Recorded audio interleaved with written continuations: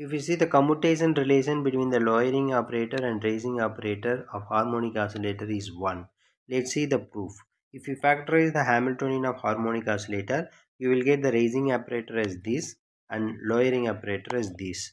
Both are conjugate to each other, and the product of lowering and raising operator you can express in terms of the Hamiltonian of harmonic oscillator as this form, and similarly the product of raising and lowering operator as this form.